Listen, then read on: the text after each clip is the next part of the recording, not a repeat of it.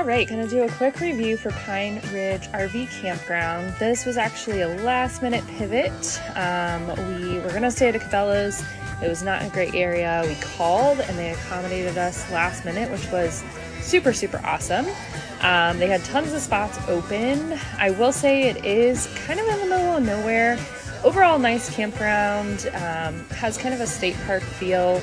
The entrance was really large, but then when you go to turn to get into the actual campground itself, it's a little bit tight. So if you have a big rig, just beware of that. Some of the corners were a little bit tight as well. We went all the way to the back. So we had a spot all the way in the back, which was super quiet and nice, but not a ton to do here. There's a couple little play sets and things, but as you can see, lots of spots, very wooded, lots of open space. You're not really on top of each other, which is definitely really, really nice.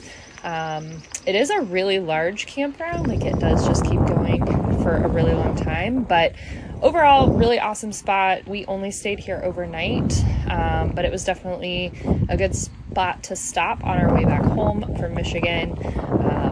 Overall, super good. So I would give it a 4 out of 5. There was a zoo and a couple little things close to here, but again, not a ton to do in the park itself. So overall, I would give it a good rating if you need to stop in Michigan.